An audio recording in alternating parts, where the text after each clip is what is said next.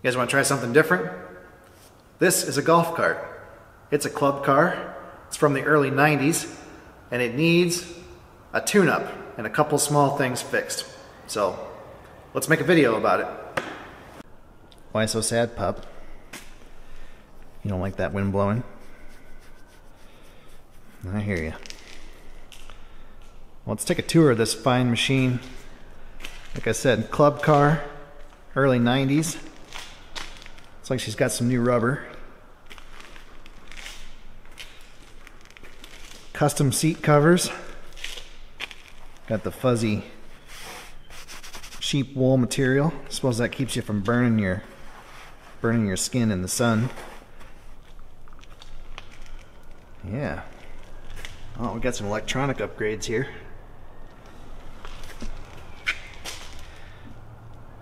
Indoor-outdoor carpeting floor mat there. Got the ball and club cleaner upgrade.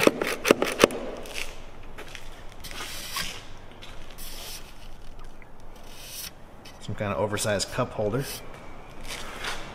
Room for your clubs. Basket for your cooler.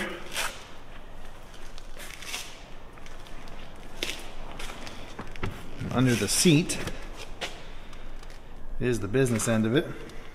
Well, I know very little about golf carts. I'm sure this video will reinforce that. There's the engine. Don't know what it is. I think it might be a club car engine. They might have made their own. And then there's the drive system there. It's just a variable belt torque converter like a snowmobile. Get a little bit more access here in the back. That's the starter, and I believe also the generator, belt drive. And it does have a forward reverse gearbox shifted by this little cable. And there's the rest of that drive belt. Down here there must be some kind of a gearbox that actually connects it to the wheels. Here's the tune-up kit. Not much to it. 2 fuel filters, a spark plug, and an air filter.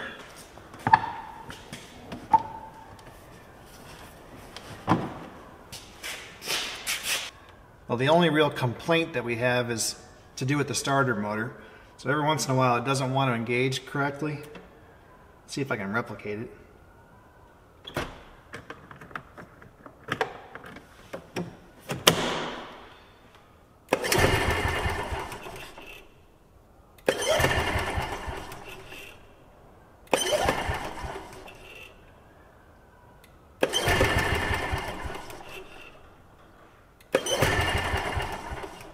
Yeah, of course it's going to work every time now.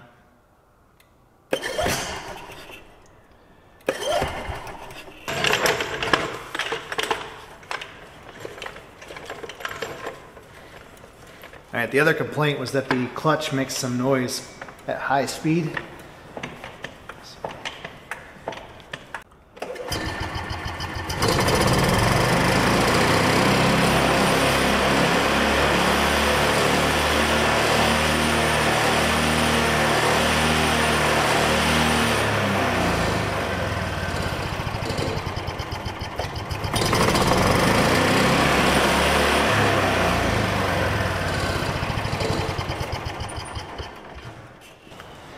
Doesn't sound too bad.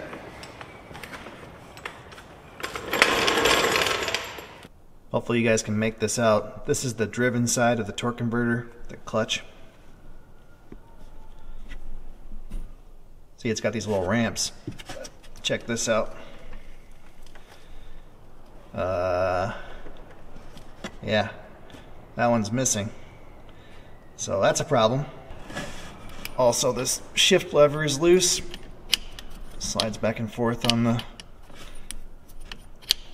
rod on top of this gearbox, so we need to fix that. That drive belt looks pretty worn too.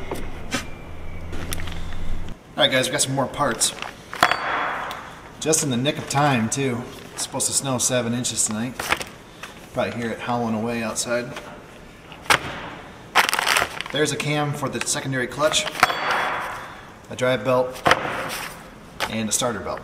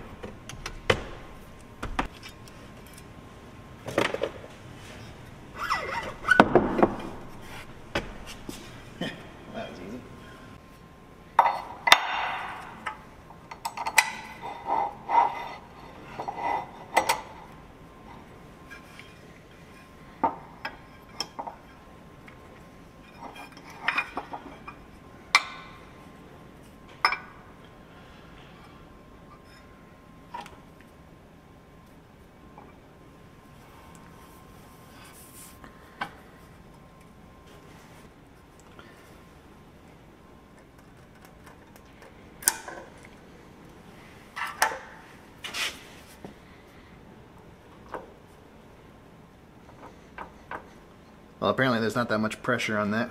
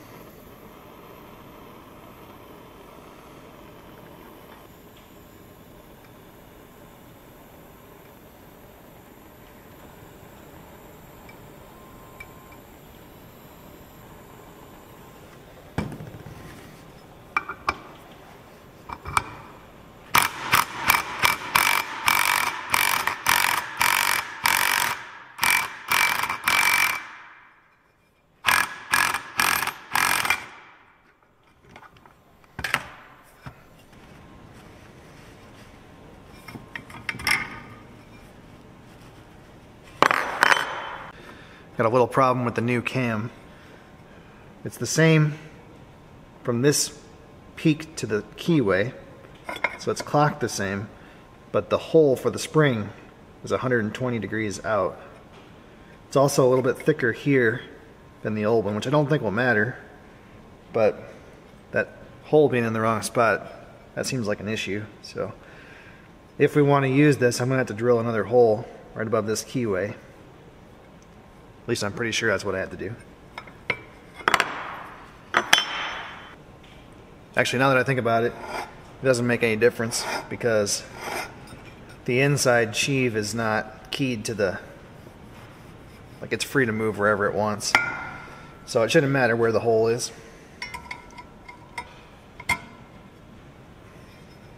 Right?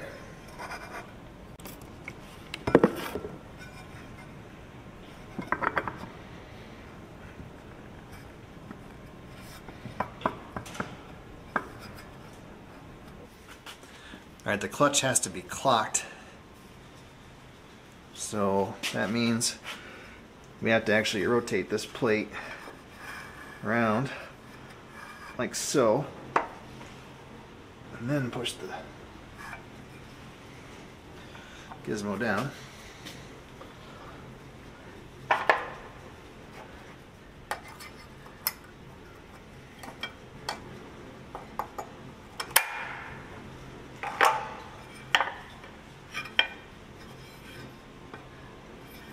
Beautiful. The starter belt's in pretty sad shape. Of course, I couldn't get it to do it on camera, but I could see the starter pulley actually spinning inside the belt. You see it's actually eating the spot away here. So it's time.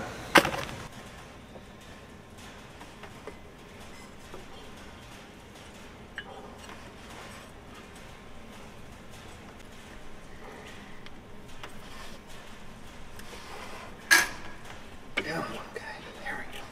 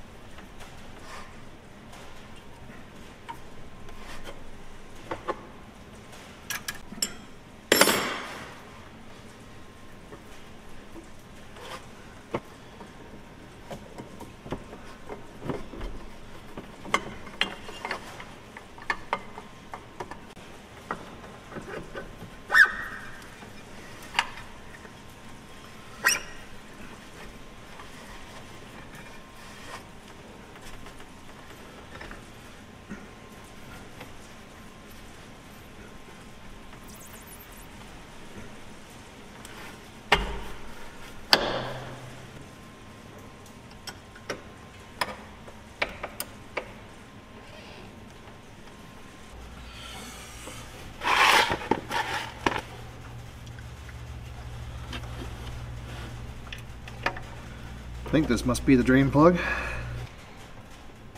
Oh, baby.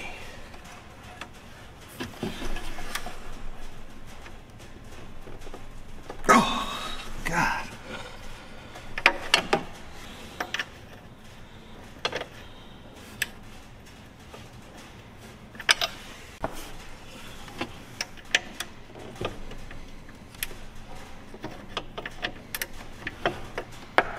Well, what size is this?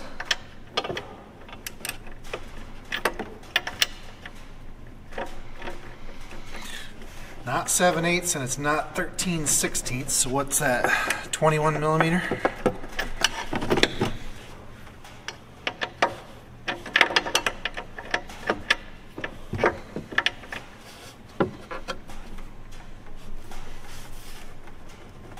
Oh, good night.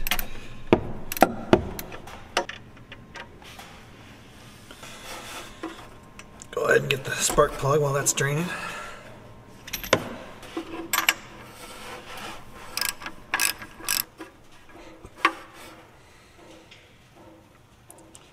Yeah, she's a little crusty.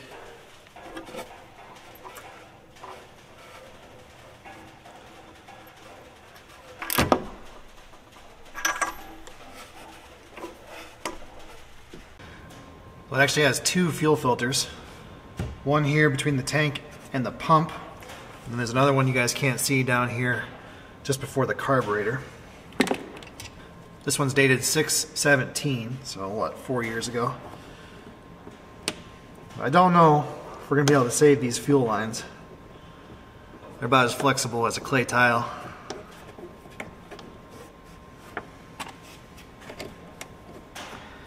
We'll try. But worst case scenario, I stock 1/4 inch fuel line.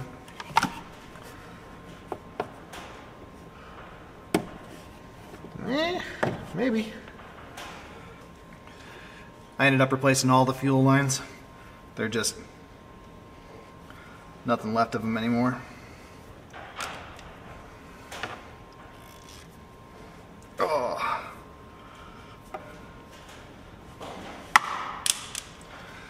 Anyway, I think this circular housing must hold the air filter.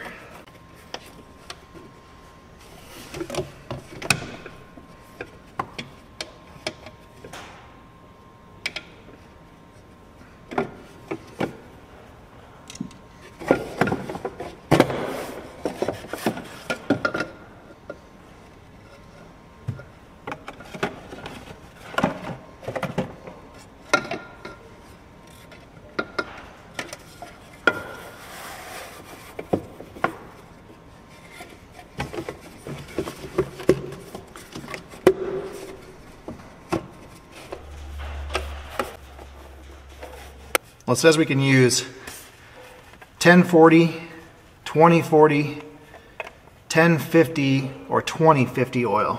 I got 1040. No idea how much it holds. Say about 3/4 of a quart. Well, I think we're done. See if it still runs.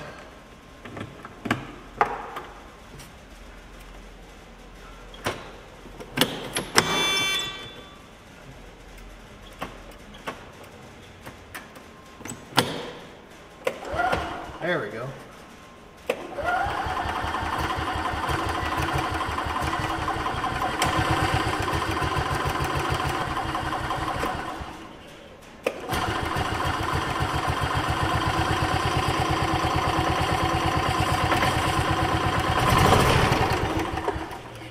Hey, it works.